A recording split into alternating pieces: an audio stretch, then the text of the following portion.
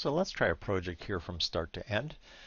Client has requested a very simple deck. It's rectangular. It's 16 feet by 33 feet. So I'm just going to draw a rectangle that's twice as long as it is wide. There we go. And I'm going to put in the dimensions right away just so that I have constant reference to the sizes I'm dealing with. So it's 33 feet along this direction and it's 16 feet along this direction. And based on what we learned today, we know that the spans for the joist shouldn't exceed 16 feet. We're going to try to do it somewhere between 12 and 14. So if I do some very quick math here, 33 divided by 2 is 16 and a half feet, so therefore it's too long. So I need to put in at least 3 beams.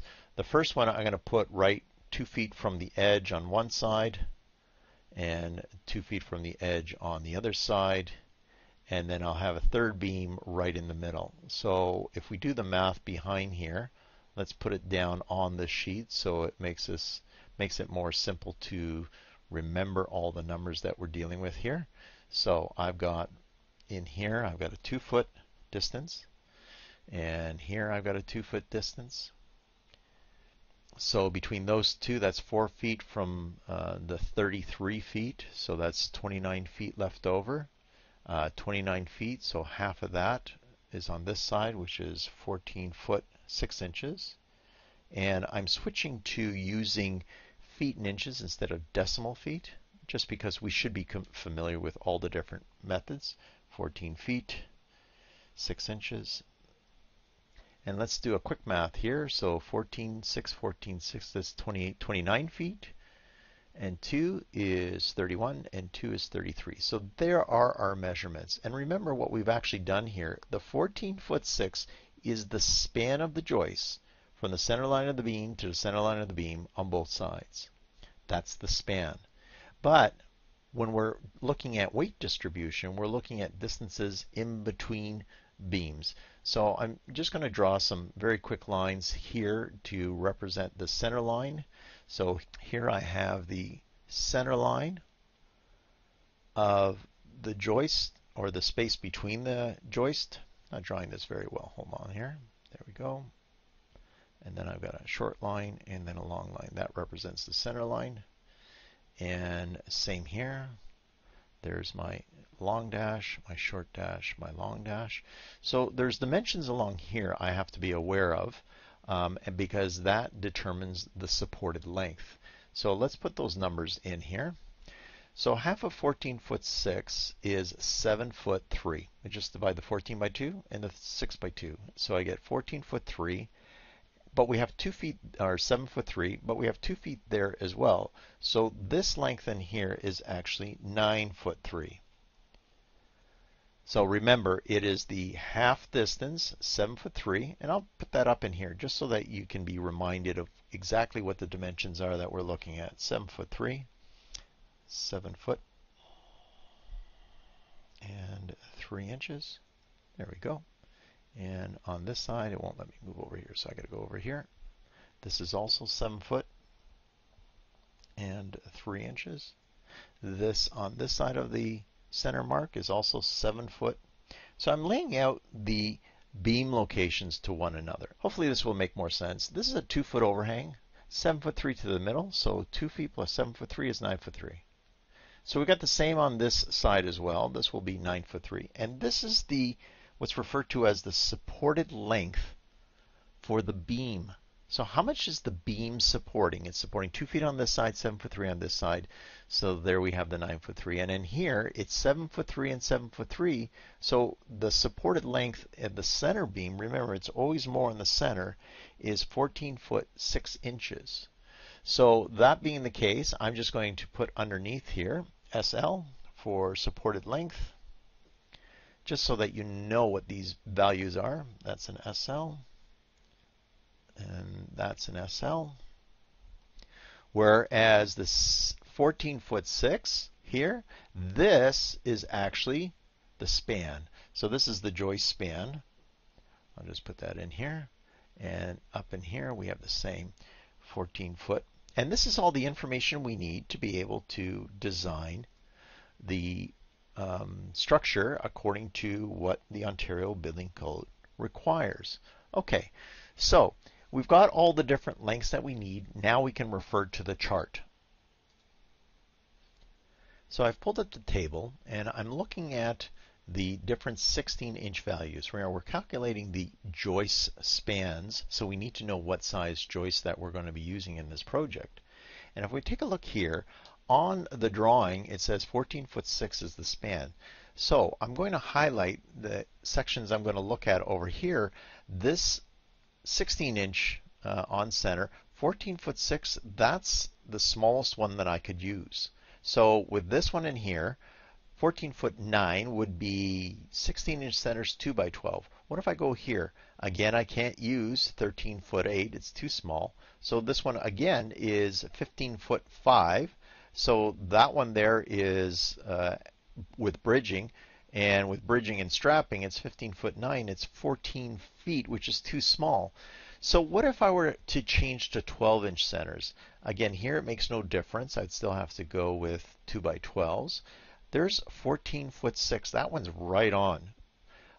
So we tend to hesitate when we look at numbers that are exactly right, but it's still an option. And then we have this one in here with bridging and strapping that meets the requirement at 15'1".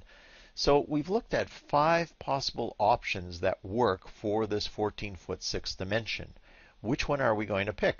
I don't know yet. So what we typically do in this particular case is we write them down on our table. I'm just going to make this a wee bit smaller so that I can see both tables at the same time. There we go. And I'm going to write down all these different options here, so that way I can always go back to it and figure out what I can use. So here are the different options that I have. And I'm going to start on the left side with strapping only. So I can go with 2x12 at, what were they, 16 inches at 16 inches on center. And that is strapping only. So we just put the letter S. And we try to capitalize that so we know what it is, and just say W/S. There we go. What's the next size? Well, I can go 2x10 at 16-inch centers as well. No, that one is at 12 inches on center. Okay, so we're going to do that at 12 inches on center. 12 inches on center. We try to avoid 12 inches on center only because it's more wood, but in some cases it may work out to be better. And this is with bridging, so with bridging. Okay, and the next one I have 2x12s, 2x12s here at 16 inches on center, And this is with bridging. Okay, so with bridging. And then the next one I have there is 2x12s at 16 inches on center with bridging. So 2x12 at 16 inches on center. And that is also with bridging. And then the final choices I have are 2x10s. And this is at 12 inches on center. 12 inches on center. And that is with bridging and strapping.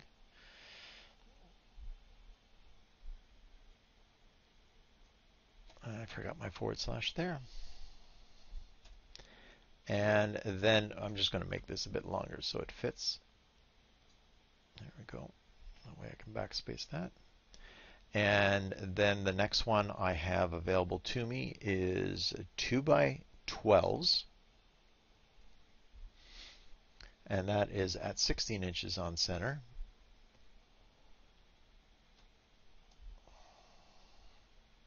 And that is also with bridging and strapping.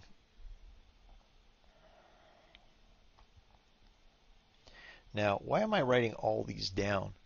Well, each one of these has a different span. So this one in here is 14'9". And the next one below that, if I move down in here, is 14'6".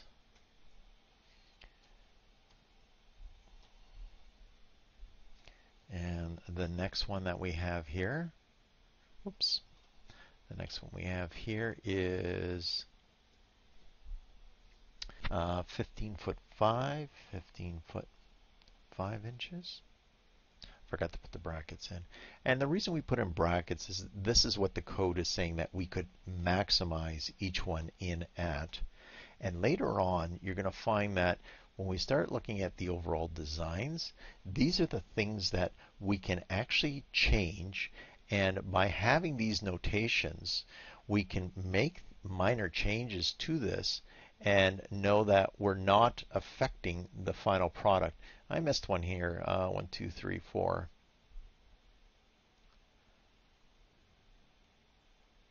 I missed one here. I'm going to go through them all just to make sure.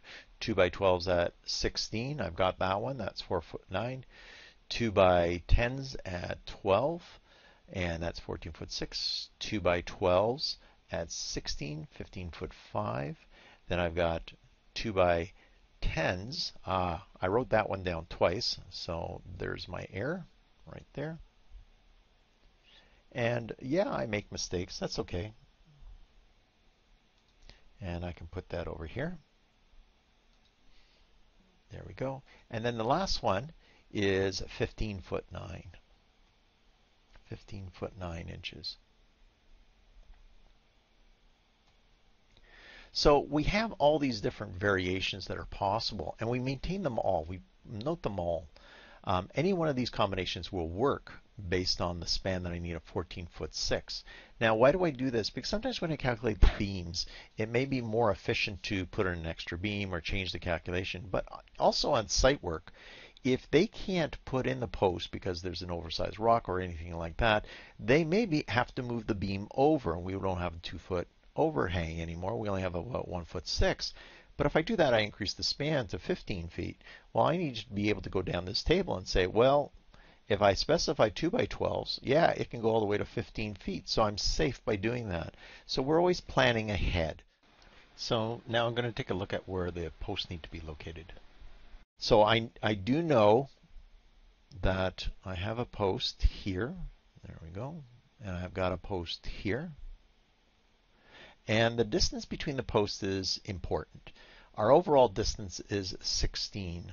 So I know that I can have an overhang here of 2 feet and an overhang down here of 2 feet. So that leaves me with what? That leaves me with a span of 12 foot. And here I'm going to type in column to column, just so that we know what it is that we're referring to. Okay, let's take a look at another one of the tables to help us determine whether we can do what we plan on doing here. All right. Okay, so what do we need to know in order to be able to use this table on the right side? Well, we need to know the supported joist length. That was this information over here. And the supported joist length here are the numbers I've created down below. 9 foot 3, 14 foot 6, and 9 foot 3. So the 14 foot 6 is the critical one, but we need to calculate each of the beams. So let's do the first one, 9 foot 3. So if I go down into this table down here, I'm looking at the one that will satisfy 9 foot 3. And it's this one right here where I have 10 foot or 9 foot 10 inches. Sorry, again, I'm having some challenges here. There we go. 9 foot 10 inches satisfies the 9 foot 3 supported length. That's what this is referring to, as the supported length. Okay, so our beams or our posts, we just quickly calculated, they're 12 feet apart. So I'm going along this table, and I'm going to have a couple of options. Oh, there's my first one. So I got my 13 foot 1 here. Now I'm going to have some other options here. So I have one here, 13 foot 5. Now why are the numbers going up and down? Because this row, this group of 3 refers to 2 by 10s, and this group of 3 refers to 2 by 12s. So we have two different options. So once again, I'm going to type out my options for my beams. I've got two different types of beams here. So I'm going to type in beam 1, and the supported length equals 9 foot 3 inches, 9 foot 3 inches on our drawing, but we're looking at the maximum value at the table, which is 9'10". And notice how I'm always putting in brackets the actual value that the Ontario Building Code will allow us to go, just in case I need to increase that beam size. So I've got two options here. I can go 2" by 10", and that is a 2" by 10". It is a 4-ply. So the way we write this is simply 4-ply, 2" by 10" built-up wood beam. So built-up wood beam, and that's how we'd indicate it. All right. What other options do I have? I have a 2" by 12", and it's 3-ply. Or I can go with 3-ply, and this is a 2" by 12". And it's also a built-up wood beam.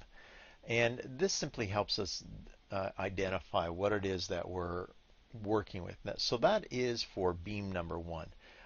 So let's take a look at the second beam here, beam 2. This is the heavier one. And beam 2 is how much of a supported length. It has a supported length equal to, this time it's 14'6", 14'6". So on the table, we can't use the same row. I have to look for 14'6", and it's this one that says 15'9". 13'9" is too short. So back here, we're going to type in 15 feet 9 inches. That's the maximum post to post that we could go. And what are our options here? We're looking at 12-foot column to column. So I'm going along here looking for the number 12.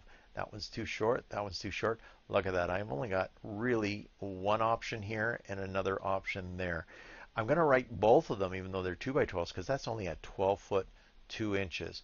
We're really maxing out what's available to us. So we've got a, that's a 4-ply, 2" by 12". Oops. 2" by 12". And that is a built-up wood beam. And here also, I should be putting in the column spacing. I should do that in the one above as well. 12 foot 2 inches.